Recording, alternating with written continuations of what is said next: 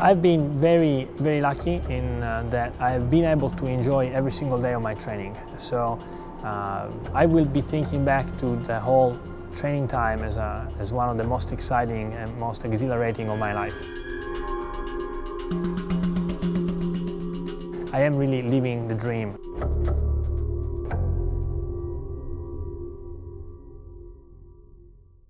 During the training as astronauts to fly on the space station with the Soyuz, there are two survival training experiences. One is done in the summer, possibly in the hottest time of the year in Russia, and it's sea survival training. What we're training for is in case of an emergency landing in the Soyuz in the water. The other kind of training is quite the opposite. It's also a replica of an emergency landing, but it's an emergency landing in a winter time in an unknown area. So our survival skills are supposed to help us deal with being in the cold, in the snow, with only the survival equipment, and survive 2 days before being rescued by the ground forces.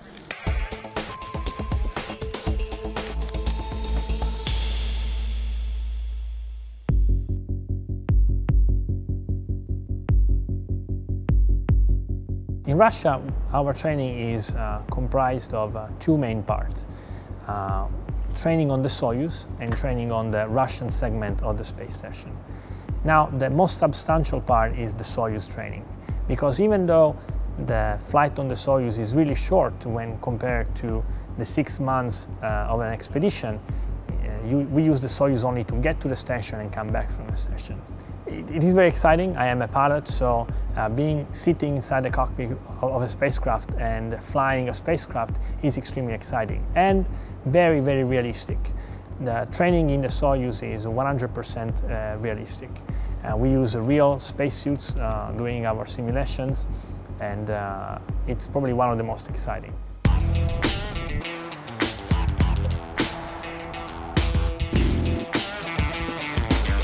Another kind of training that is done in Houston is in the mockups of the space station, what is normally called the stack. And we use these mockups for different activities. And the basic level is just to study the system and to see how it is installed on the space station. Yes, wonderful. Can we do it now? The second level would be normal operations. What does an astronaut do every day? Cleaning up or gathering instruments for a certain activity, or performing an experiment, performing a physiology experiment. Where are we? How do we position ourselves? How do we navigate from one place to another? The third level of training, which is probably the most complex, is the emergency training. Every astronaut that lives on the space station needs to be fully capable of performing in emergency situations.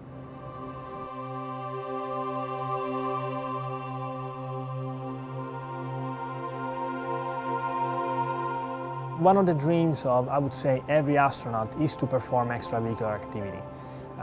And to do that, we have to wear the famous EMU suit, the big white suit that is so commonly seen on space footage. The first time I put it on, I was actually very excited because the spacesuit is actually a small vehicle in itself. It has an engine, it has a life support system, it has tools that are attached to the suit so that we can perform our tasks. So I was very excited as a pilot and as a test pilot. In Houston, we train in the so-called NBL, or Neutral Buoyancy Facility. What it is, it's actually an incredibly large swimming pool, one of the biggest in the world. And underwater, we have a mock-up of the space station on a 1-to-1 scale. And some of the mock-ups are extremely realistic. Now, it's only the outside because the extravehicular activity is done on the outside of the station. So what they do, they put us underwater and they set a neutral buoyancy, which means that the suit stays at whatever level in the water we are at, simulating the lack of gravity. It is probably one of the most exciting training that we do for our flight.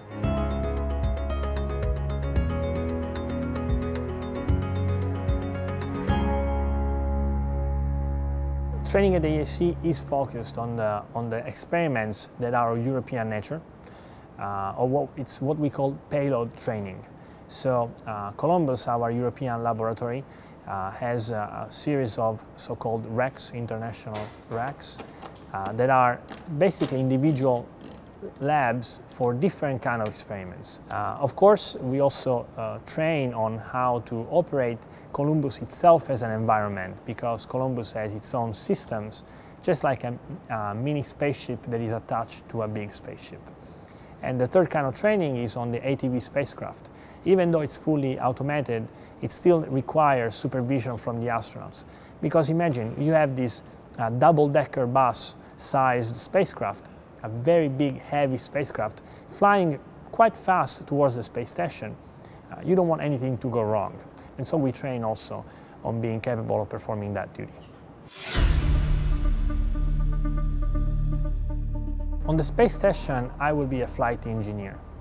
A flight engineer is the eyes and the ears and the arms of the scientists on the ground. So what we do, we manage the experiments for the international scientists that on Earth have prepared these experiments to perform on the space station. That is one of the main tasks. At the same time, we have to do maintenance, because the space station is actually a gigantic spacecraft that flies around the Earth at 28,000 kilometers an hour. It needs constant maintenance, and so that's also one of the main tasks that a flight engineer has to take care of. I probably won't be very original when I say that I am extremely excited about my crewmates, and I was very lucky and very privileged in flying with them. I will start with my commander, Fyodor Yurchikhin. This is his 4th flight, so you can understand that he is extremely experienced, and I can only learn from him. He is one of the most experienced commanders for the Soyuz. This will be his 3rd Soyuz command. It's a pleasure and an honor to work with him and to support him during our flight. My American crewmate, Karen Nyberg, she's like a big sister. We have a wonderful relationship. We have been training together a lot, both in the NBL pool or on the space station mock-up. We do a lot of activities together. She's a very friendly, very happy, a very optimistic person with a wonderful smile, and she's always ready to help me. This is her 2nd flight, so I am the only rookie on the station and on the flight. I like to be called a rookie because it takes a lot of pressure off my shoulder. Since it's the first time for me in the space station, people just naturally don't have a lot of expectations. So hopefully, if I do everything well, they will be happy with my performance. And if not, well, I'm just a rookie, so it's the first time and I have to learn.